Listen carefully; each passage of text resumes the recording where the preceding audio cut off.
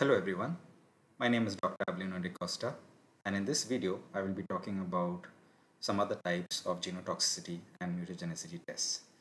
In the previous two videos I spoke about some other genotoxicity and mutagenicity tests, particularly those which are done in bacteria like the Ames test and the reverse bacterial assay, and certain in vitro mammalian models such as the mouse lymphoma assay, the HPRP assay, the sister chromatid exchange, etc. In this video, I'll be talking about some more advanced techniques which are used for testing genotoxicity. So the first one is the chromosomal aberration test, in which we can perform this particular test in cells which are dividing, and we are able to identify certain types of aberrations which can be visualized with the help of a microscope. So you can see over here certain aberrations which can be visualized, like dicentric chromosomes, that are chromosomes having two centromeres which have occurred because of certain breaks between two or more chromosomes, and that has resulted in the fusion of these chromosomes. And you can see the presence of two centromeres on a single chromosome that appears as a single chromosome. Then we can have visible breaks in the chromosomes. Gaps would be the breaks which are involving both the strands of both the arms of the chromosome. Then we can have the ring chromosome. I've already explained all of these types of damages in my previous videos, where I spoke about different types of chromosomal damage and DNA damage. And here in this one you can see a metaphase plate where there's extra chromosomes in the metaphase spread. So when we do this particular test, we are able to see different types of chromosomal aberrations, and this is a very good test to actually see if a particular substance or a compound is causing any type of clastogenicity, that is damage to the chromosomes.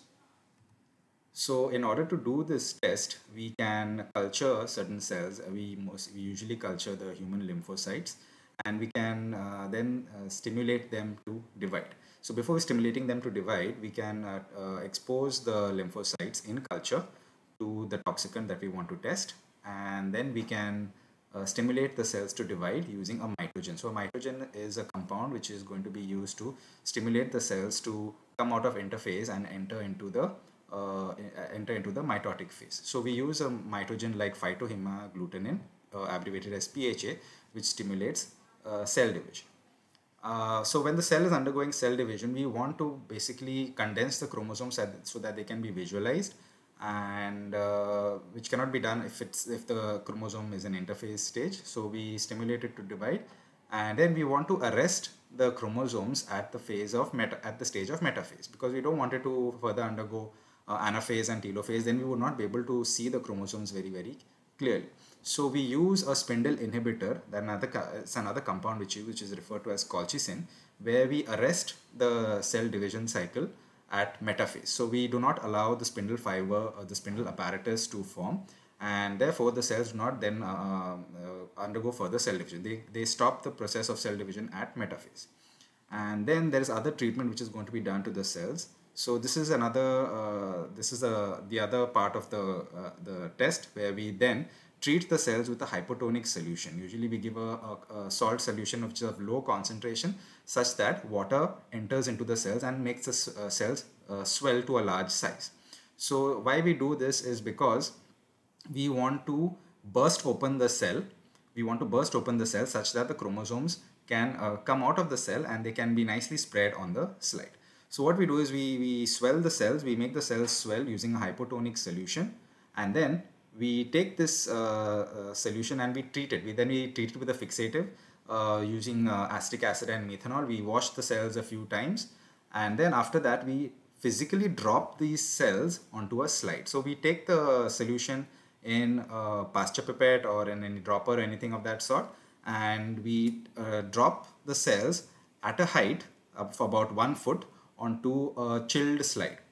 Okay, the chilled slide will help in allowing the chromosomes to adhere to the slide, and once this particular drop of suspension is dropped onto the slide, the cells burst, and thereby allowing the chromosomes to be liberated out from the nucleus and from the cell. And then quickly we pass this slide through flame, and with the rapid heating and cooling, this allows the chromosome arms to spread nicely onto the slide, and then we will stain it with GIMSA, which is a nuclear stain which stains the chromosomes a deep purple color, and then we wash off the excess stain, and then we air dry it and then observe it under the microscope for any types of aberration. So we can actually see the chromosomal metaphase plates, and then we can then observe it under a little bit of a higher power magnification, that is under maybe 100x of the microscope, and then we can actually visualize the metaphase chromosomes which look like this. So we can actually then count the number of chromosomes. If they are human chromosomes, obviously the number of chromosomes needs to be 46. So we need to count and see whether there are 46 chromosomes in these metaphase plates, or there may be more chromosomes, there may be less chromosomes. So that can indicate some type of a damage, any kind of breaks which are looking like this, ring chromosome formation. So many things we can observe with the help of the metaphase plate. The next test we can talk about is the cytokinesis block micronucleus test, where it is again somewhat similar to the chromosomal aberration test, in the sense that we are going to see for any type of chromosomal damage being done to the cells. So what does the micronucleus test do? It shows us if any chromosome is not being incorporated into the daughter cells during mitosis, or if any fragment of a chromosome has broken off and is not getting incorporated into the daughter cell. So breaking off, that is the breaks which are occurring, or some problem where the chromosome is not able to be properly segregated into the daughter cells, they can remain out of mitosis as a separate entity which we refer to as the micronucleus. So what causes the formation of micronucleus again is the substances which can cause some type of chromosomal damage, and there are a number of chemicals which can do this. So when we see a large number of these micronuclei in cells, we can say that the compound has caused some type of a clastrogenic event or a genotoxic event that has caused the formation of the micronucleus, which is nothing but breaking a broken portion or a whole chromosome which has not been incorporated into the daughter cells during mitosis. So we can again use the human lymphocytes to study the chromosomal damage.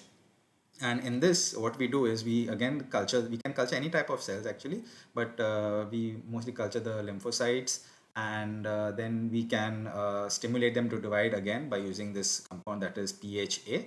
And then where in chromosomal aberration test we are using colchicine, here in this we are using a cytokinesis inhibitor, which means what we are allowing the cells to pass through metaphase. So they go through anaphase and telophase, so we get the formation of the two separate nuclei of the daughter cells, but then we do not allow cytokinesis to take place. That is, we do not allow the cells to physically divide. So we use another compound over here which is referred to as cytocalicin D, which does not allow the cell to divide, and this results in the formation of binucleated cells. So this is nothing but the telophase which has taken place, but without the separation of the two cells. Okay. And so then we can easily visualize the chromosome or the fragment which has not gotten incorporated into any of these daughter cells, and which is remaining out of the two nuclei as a separate entity which we refer to as micronucleus. So under normal circumstances, you will not get the formation of micronucleus because the cells will be healthy, the nuclei will be intact, the DNA will be intact, the chromosomes will be intact, so you will not get this. So only if the cells are exposed to some type of a toxicant, genotoxicant, or mutagenic substance, where you will be able to get this formation of the micronucleus. And these can be easily visualized. So we can count the number of micronuclei per 2000 cells, and then we can estimate whether in fact DNA damage has occurred because of a genotoxic substance or not. And the next test is the single cell gel electrophoresis assay, which is referred to as the COMET assay.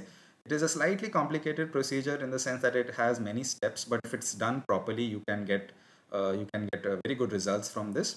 So in this, what is done is that cells can be cultured, or you can even take the cells from a live specimen, that is a mouse or any other organism for that matter.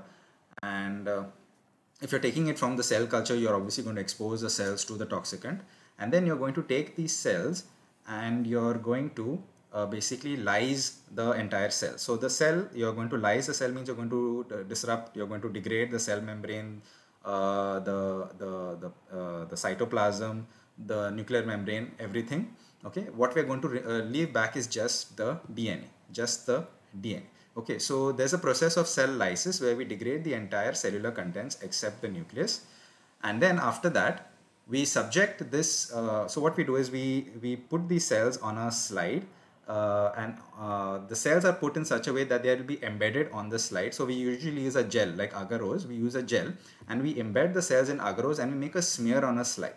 Okay, so the cells are going to be fixed on the slide with the help of the agarose. And then we insert the slide in a lysis buffer where we degrade the cellular components. And after lysis, so lysis is usually done for about 12 to 24 hours. And after lysis, then we subject the slides to electrophoresis. Okay, so why we do electrophoresis is that if in case there are any kind of DNA strand breaks which are there in the nucleus as the result of exposure to a toxic compound, these single strand breaks or these broken fragments of DNA start to migrate out of these nuclei. They start to migrate out of this nuclei. So only if there are DNA strand breaks. If there are no DNA strand breaks, then you will not get any kind of migration of these single-stranded fragments moving out of the nucleus. But if there are a lot of fragments, fragmented DNA that is caused because of exposure to some toxic agent, then you will get the formation of the tails basic. So these tails are nothing but the migrated DNA fragments which are migrated out of the cell. So you see the importance of lysis of the cell. So we are just retaining only the nucleus, and then we're subjecting the cells to electrophoresis. So under the influence of electrophoresis, as you know, DNA is negatively charged. It will move to the positive electrode under the influence of electric field. But if the DNA is intact, it will not move in this way. Okay, it will not, because these are small, tiny fragments. So they are easily able to move through the pores of the agarose and create a sort of like a tail-like structure outside the nucleus. So you can see what the tail looks like. So you can see it looks like a comet. So that's why it's referred to as a comet. A comet is a shooting star.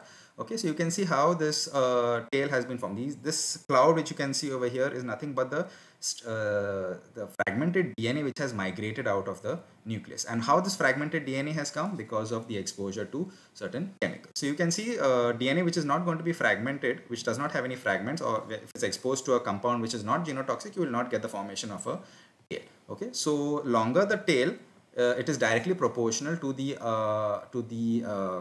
concentration of the genotoxic substance. Okay, so higher the concentration of the genotoxic substance, you will get a longer tail. Okay, so sometimes the tail becomes even longer than this, and then you can actually see a very long comet being formed. So we can actually measure the length of the tail, and then we can do a calculation which is referred to as the percentage tail DNA. So higher the percentage tail DNA, it will indicate more damage which is being done to the DNA. So this test is a bit of a complicated test because it requires a number of chemicals, and you require to use a fluorescent dye to visualize these cells. We use ethidium bromide to visualize the cells, and then we observe these slides under a fluorescence microscope. So that is why we get such images on a dark background where the cells are going to be fluoresced. Okay, so you get a fluorescent color of the cells, and they give, can have different colors, like depending on the filter that you're using, you can have them in red color, yellow color, green color, blue color, etc. And this last part is the in vivo test. It is actually the same things which can be done in an animal model.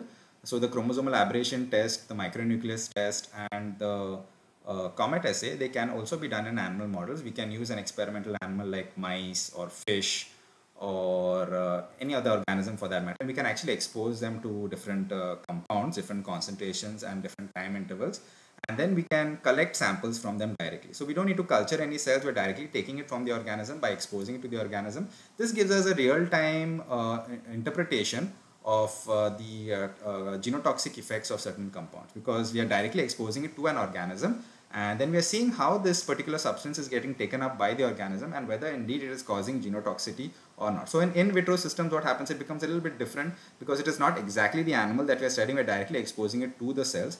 When we do in vivo tests, it is a bit more advantageous because sometimes a genotoxic compound may get transformed into other metabolites, and then whether those metabolites are causing damage to different parts of the body or they may be getting excreted out of the body, that can be seen. So we can always compare in vitro tests and in vivo tests, and we may also get some slightly differing results from them. Okay, so the same things can be done in vivo conditions. The same test can be done.